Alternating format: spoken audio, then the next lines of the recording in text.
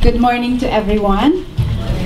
So you know that I have a mission impossible task to try to share with you in 15 minutes the 8-month journey that we did to produce this research that will be serving as inputs to the agenda building or the hard labor we will undertake in the next 3 days.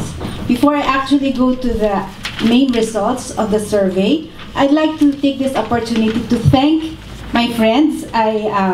Some of the respondents of the survey for the Philippines are here with us.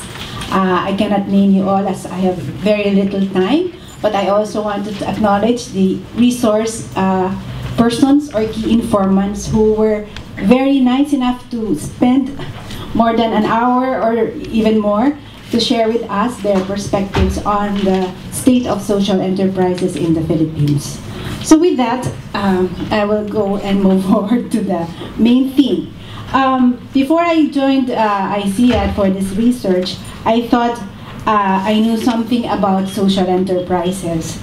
Little did I know, there's a lot I didn't know and understand, but I am grateful to have been part of the research because now I think I have a better grasp and a better appreciation of what social enterprises, some of you are heads of these enterprises, are doing and have done a lot in the last decade or so. Reduction, alleviation, or improving the quality of life specific segments of the poor and have a distributed enterprise philosophy. In the earlier study of Professor Dakanay, she also noted that there are 2 types of services that this specific type of social enterprise are providing the poor.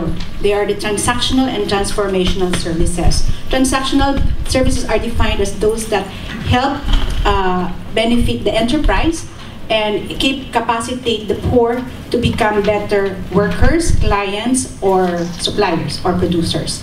Transformational services are those that capacitate the poor to become active or more conscious agents of their own poverty alleviation. So I don't have much time to, but I think if you read the voluminous handout that is in your kit, you will have a better appreciated understanding as I did. Okay, the other framework we adopted for this research is of course Oxfam's Women Economic Leadership Framework, which has these 3 elements. Securing economic resources, gaining power in markets, and changing attitudes and beliefs to enable equal relations with men and women in economic decision-making. Now, the research had several parts. The first part is the rapid appraisal, where we interviewed key actors in the social enterprise sector. Some of you were interviewed by me or by my other colleagues. And then we also have the survey, and 2 parts. And then we have the case studies of 5 chosen social organizations that highlight certain aspects of sex. Now, for the sample, the survey respondents, they were chosen, first of all, the selection criteria, 50% should be focused on women, and then they should be exhibiting significant outreach, exhibiting significant qualitative impact on the poor served, and exhibit pioneering or significant potential if they're a new social enterprise. So we tried to make a database of about 100+ institutions, and from there we took selected those that fit the criteria and sent out the survey questionnaires to them. So only handful, however, were able to complete the daunting questionnaire, but out of the 73, we were able to get 32 for a response rate of 44 for organizational studies, which is higher than the average or rate, which is at 35. So we thought, well, that's nice. Okay, now, so let's highlight who composed the survey respondents. So we were able to get 6 we call social mission-driven microfinance institutions, social cooperatives, FTOs or fair trade organizations, and TRADOS, or Trading and Development Organizations. So non-government development organizations are come under the TRADOS also. And then you have the new generation social enterprises. So the segments of the poor being reached by these enterprises are the farmers, agriculture workers, fishers, enterprising poor, indigenous poor, informal settlers, persons with disabilities, and out-of-school youth. And the social mission-driven MFIs have reached 2.5 million clients, approximately. Okay, that's and then you have social cooperatives numbering about 11,000 and reaching about 4.5 million poor, or 2.5 million low-income households. In terms of the fair trade, TRADOS, and the new gen SEs, which we estimate, it's a very rough estimate at 1,500.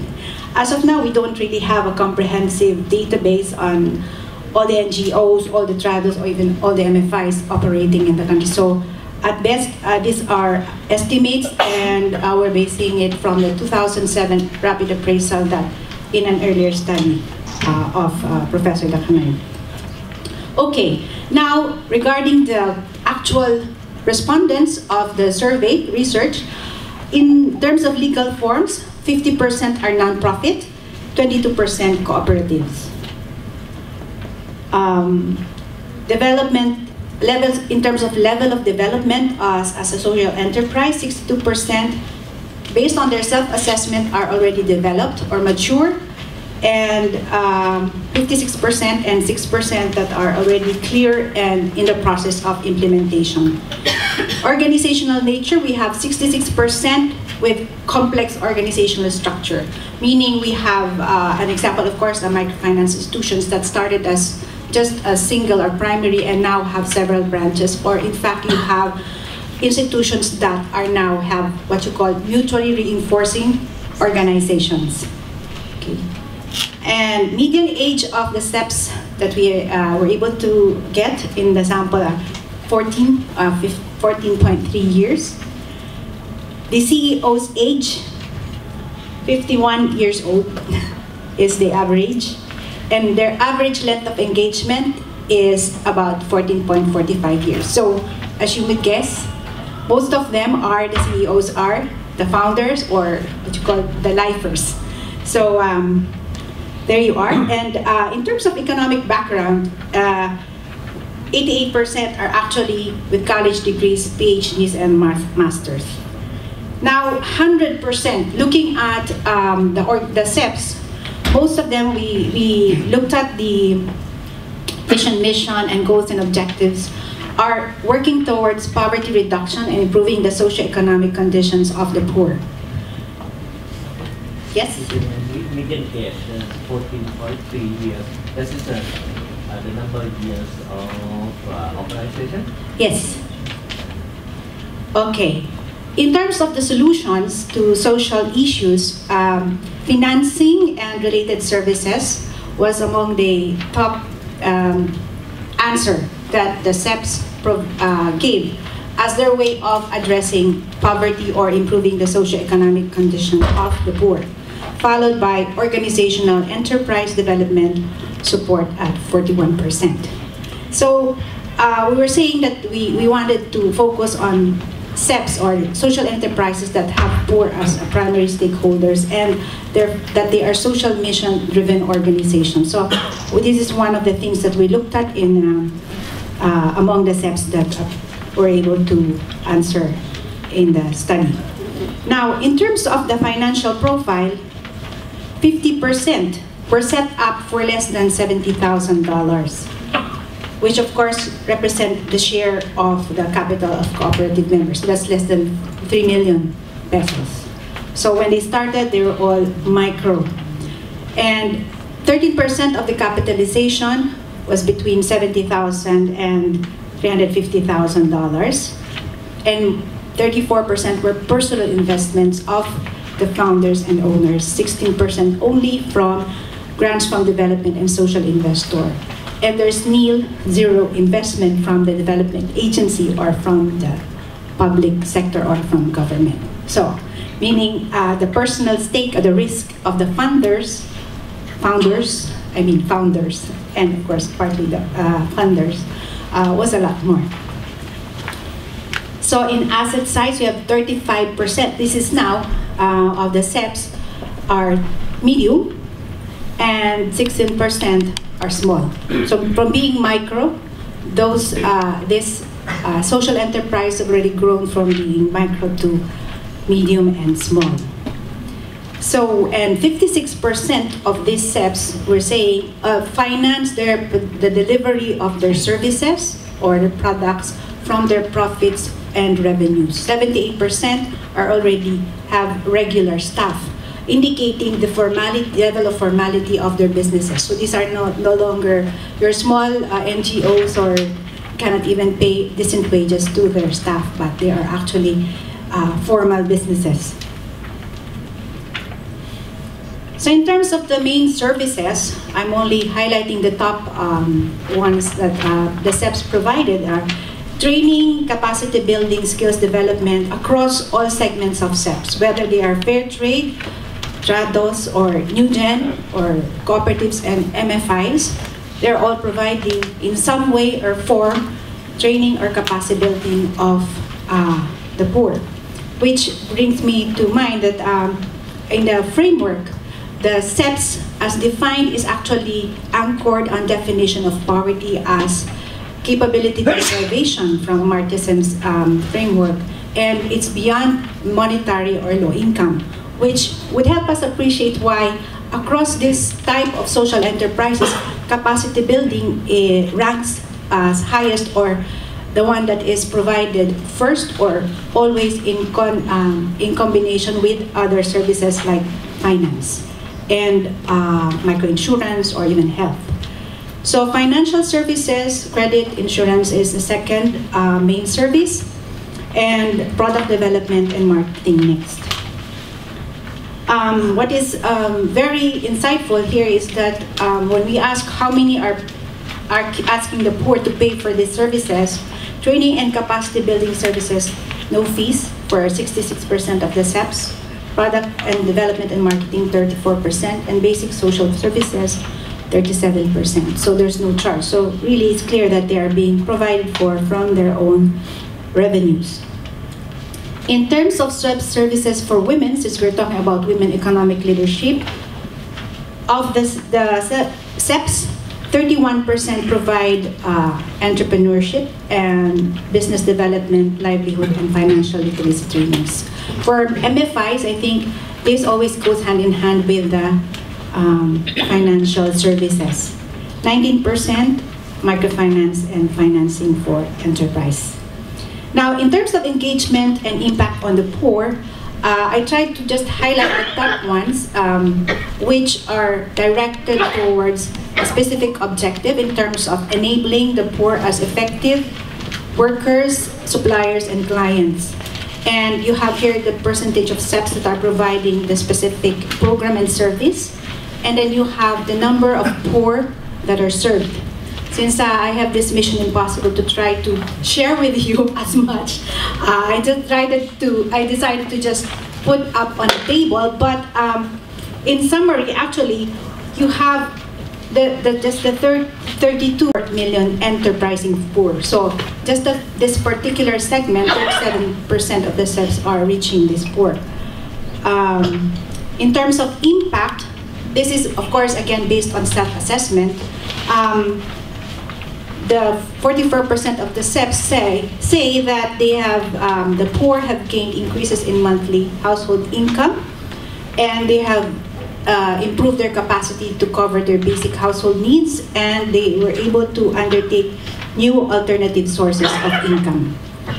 In terms of contribution to community development, you have, of the SEPs, 37% assisted to the poor to set up their own organizations. So beyond being a recipient or beneficiary, there are certain SEPs that actually help the poor to set up or organize their own organizations. 40% of those SEPs say that the poor they engage with gain or improve their self-esteem, and self-worth, and 31% had improved status of women in the community. And then we have the other, of course, impact.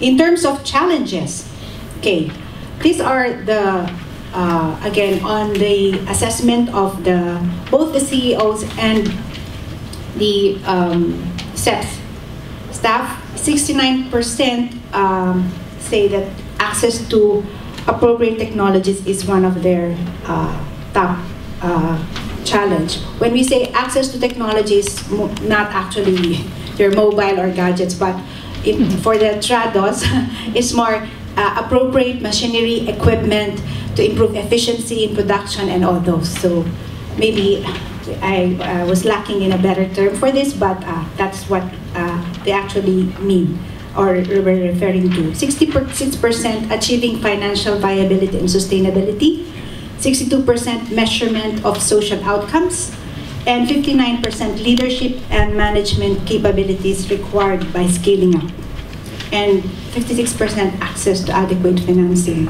So as you can see, the internal challenges are quite varied and it cuts across the board.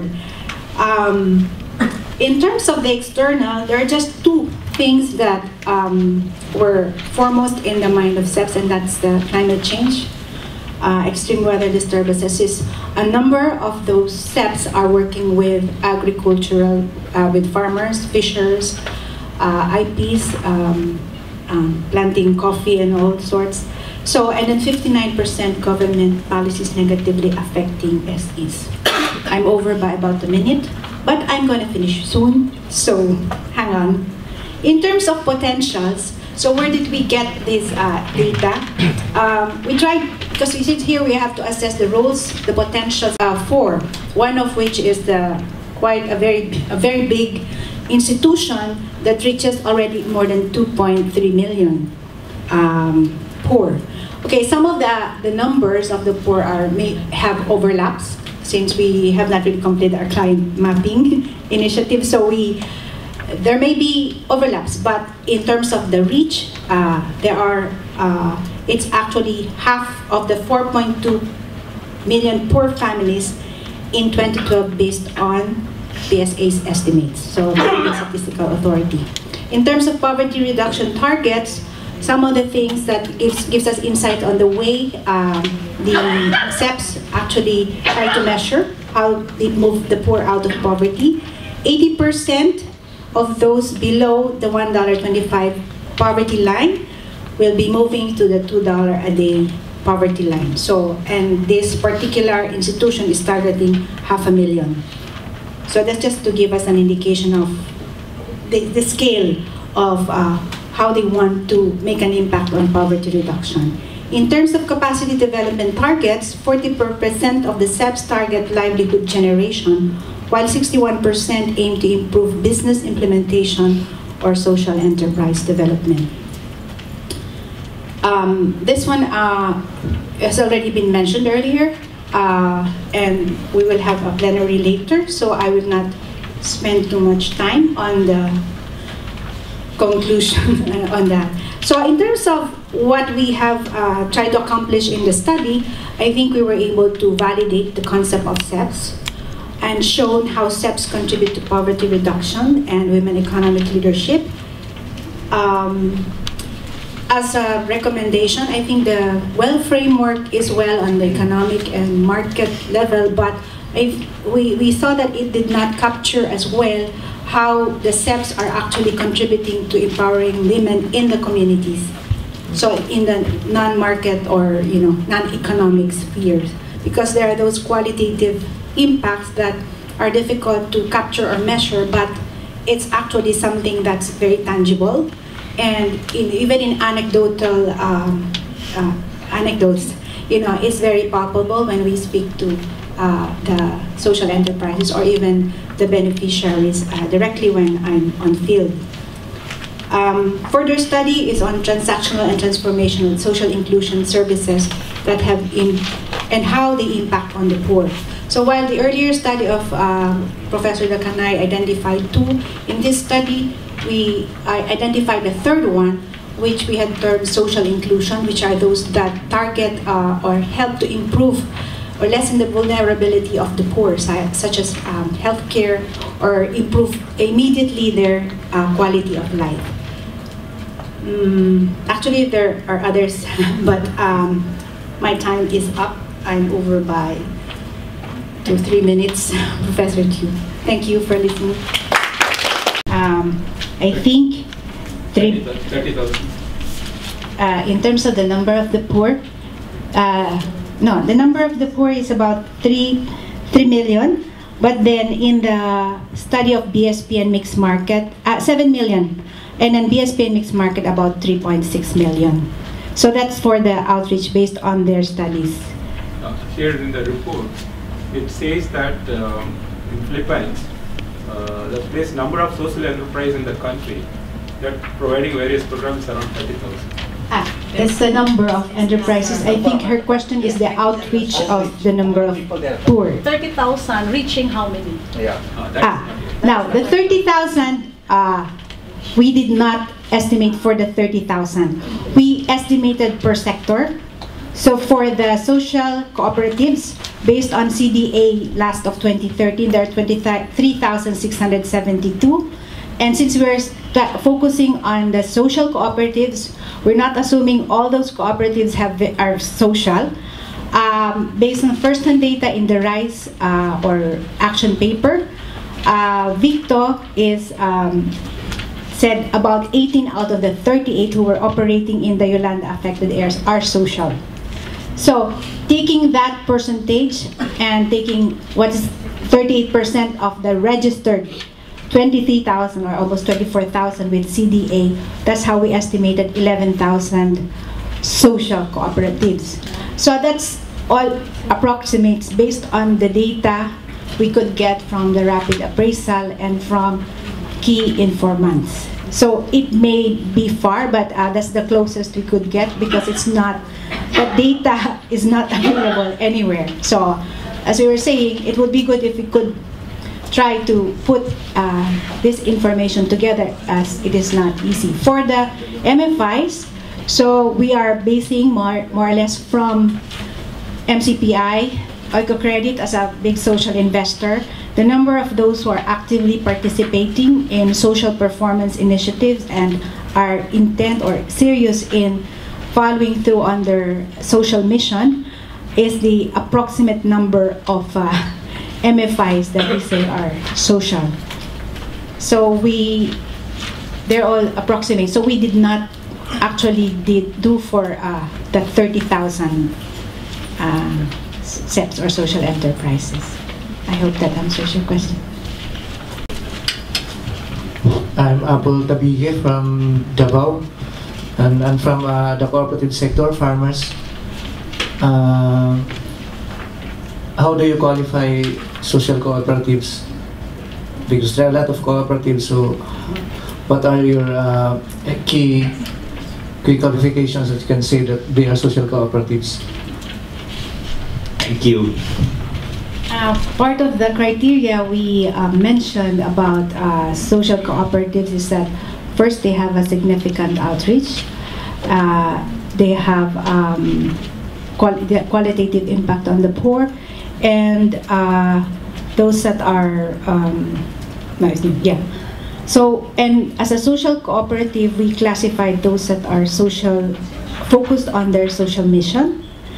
And one of the things that we looked at is the mission of the organization, objectives, plus also the programs and services. So that's how we try to look at classify the social cooperatives. I know that the CDA, of course, have its social audit, and in the microfinance sector are also tools to actually not certify, but at least to qualify those who are really social. So, but based on the study, these are what we actually just use as to use the industry tools would actually be beyond the scope and the budget of the project. Okay, thank you. I'm sorry I can't bring the mic to you. Maybe you can shout. My name is Wasim Ali from Dan Foundation, India. I think studies really captures a micro perspective. I think we need a macro perspective also needed in the study, where the social enterprises, how do you classify? You have got 5 categories here now. Similarly, in those categories, what is the total overall profile of the social enterprise? Because there are nomenclatures are different. We come out with the NGOs, civic societies, all kinds of sectors. I think that confusion has to be really addressed quickly. So the part 1 of your study should include the kind of macro picture. So what is the status of social enterprises, and which again, with the secondary data available, we could really try that. Thank you. That noted. But as we mentioned, we were trying to just focus on the sector, and maybe that's a good recommendation, and one if we can take forward to be able to look at the macro perspective. Thank you. A question? My name is Earl from the Philippines, from Negros. Could you tell us more about your conclusions, the challenges regarding WEL, the Women Economic Leadership Fee? Yes. It was very, in relation to WEL, it was very difficult to actually find SEPs that are really focused on women, not having women as beneficiaries, because that's different. As women-led organizations that have already achieved a level of development that they can qualify as SEPs, because most of those that we found in the Visayas, Mindanao, even in the Luzon and in the Yolanda affected areas, they are still at the level of that they're evolving. There are actually some organizations, some of them that are in the Great Women Project, which of course very good initiative, but because of the calamity, whatever they have worked for the last years have been wiped out. So some of them are starting again. So you'd say in terms of the the nomenclature or the categorization of social enterprise, it's not really how long you've been around. It's also the stage where you're at and that you're able to reach out to provide those services to the poor. So another challenge with women economic leadership is the actual integration of the framework in the social enterprises is not very clear. Many say that they have gender empowerment, women economic empowerment, but only one actually had a specific policy to include women in the board. In practice, they say, oh yeah, we have. And in fact, the data shows that almost all the SEPs have women poor in the board and management levels, but only one actually had formalized it as a policy. In terms of gender programming, it's not there. They say, well, yeah, we have financial literacy, and since we have women as beneficiaries, and we are doing it. But as you know, we all know, succession, changes in leadership, anything can actually change the direction and the focus if it's not documented and actually formalized as a policy. And another thing is, people say most social enterprise say they have women economic empowerment or a gender thing, but you have initiatives even supported by resource institutions, funders, that do not actually apply gender analysis in the programs. You have seaweed farmers, and yet the workers are far. They're paid measly. So how even if you are targeting women to become beneficiaries and become actors of these enterprises you're trying to help or set up, they don't work there. Why? Because it's far from their houses. They're paid measly. They're paid daily. So again, the perspective of knowing that you are targeting women and to improve women's condition is not actually applied in practice. I hope that answers your question earlier. Okay, we will take one last question. Okay, in the interest of keeping time.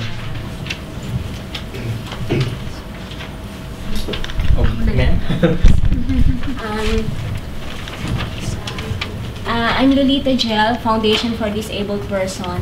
In your report, there are only around 44% or lesser when it comes to SEs that have impact on increased income on household. Does this means that few SEs are really having impact on the increase of income in household? Or Actually, we need to tie that in with the other question or the data that came up, that most social enterprises measuring social outcome is actually a challenge. And my work trying to actually do that on field and helping organizations, it's not easy. So maybe some of the enterprises may hesitate to say because they're not able to measure, and most do not have baseline data. So impact studies or assessment is very difficult. So I would say that I don't think that it's not, the others are not actually, we're not able to make an impact in increasing household incomes, because most of you, that's what you're trying to do. It's just that maybe there's that real challenge, and you would, and some do not want to, make a statement that they have that, because if you cannot measure, it's difficult to manage, right? So that's one of the things I felt about that. So because it's conflicting in a sense, but that's actually also the limitation of the research. We needed to validate and clarify some of the responses, but in a survey that is quite comprehensive, and you're reaching out to the organizations that are across the nation. That was really a challenge, but I think it would be very, very good if from this conference there's some way that, or an action plan can be made to help measure the impact of these social enterprises. Okay. So thank you very much, Ms. Meldy, for a very engaging